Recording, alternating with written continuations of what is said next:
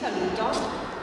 alla comunità eTwinning dal 30° Giuseppe Parini, circolo didattico nel cuore del quartiere di Secondigliano, quartiere nella periferia nord, estrema periferia nord della città di Napoli. Io sono Chiara Stella Serrato, dirigo questa scuola in un territorio escluso e deprivato e come tanti come me affrontiamo quotidianamente la sfida di garantire ai circa 1000 alunni di oggi la possibilità di diventare cittadini attivi, consapevoli e competenti per il futuro, per il difficile futuro del domani.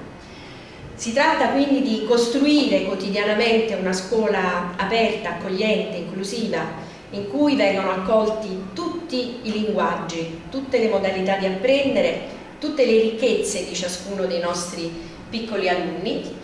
e di dare loro la possibilità di acquisire competenze significative e valevoli per tutto l'arco della vita, in grado appunto di garantire la possibilità di affrontare le trasformazioni, le veloci trasformazioni della nostra società e di vivere ed esercitare una cittadinanza attiva, partecipe e libera. Per fare questo c'è bisogno di costruire intorno a loro un contesti, ambienti di apprendimento in cui si possono appunto esercitare esperienze autentiche e significative e ambienti per l'apprendimento, ambienti per apprendere in modo collaborativo e operativo. TwinSpace, la classe virtuale all'interno della piattaforma eTwinning, rappresenta per l'appunto un ambiente per l'apprendimento autentico e per sua natura in grado di consentire metodologie didattiche basate sulla collaborazione e sull'operatività, sulla relazione, sul confronto e sulla socialità. Il twinning significa appunto gemellaggio, entrare in relazione, costruire insieme, condividere, costruire competenze che siano disciplinari ma siano anche quelle competenze trasversali e sociali che mettono in gioco tutti gli aspetti anche emotivi della personalità.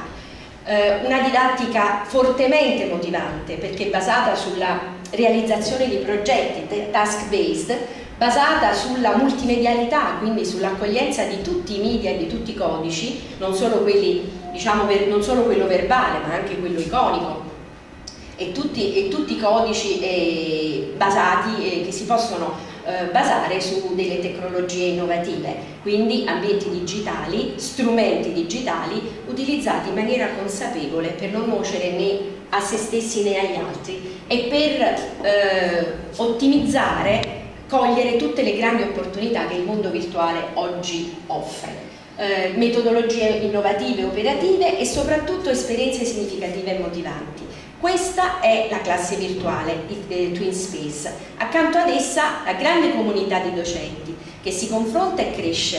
cresce professionalmente attraverso uno scambio fecondo, attraverso l'utilizzo appunto di un ambiente che per sua natura costringe a confrontarsi con le tecnologie, costringe a utilizzare, a vivere, a agire il mondo digitale, ma agirlo in un orizzonte pedagogico e sociale che è quello appunto basato sulla collaborazione e non sull'individualismo, e quindi fare entrare la tecnologia nella scuola all'interno di una didattica appunto basata su questi paradigmi culturali. Quindi fare entrare la progettazione dell'eTwinning nella scuola